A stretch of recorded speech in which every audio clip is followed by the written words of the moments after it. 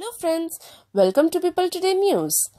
Asian Games. The 18th Asiad was declared open by Indonesian President Joko Widodo on Saturday night, which was followed by a dazzling ceremony at Gelora Bung Karno Stadium in Jakarta, Indonesia.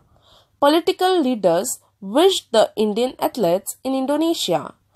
Mamata Banerjee tweeted saying, Asian Games in Indonesia begin tonight. Good wishes to all 572 members of the Indian contingent in 36 disciplines. May you do well over the next 15 days. Bring back laurels and glory for yourselves and the country. Narendra Modi tweeted saying, best wishes to the Indian contingent for the Asian Games 2018, which are being held in Indonesia. We are extremely proud of our athletes and I'm sure they'll give their best through the games. Thank you guys.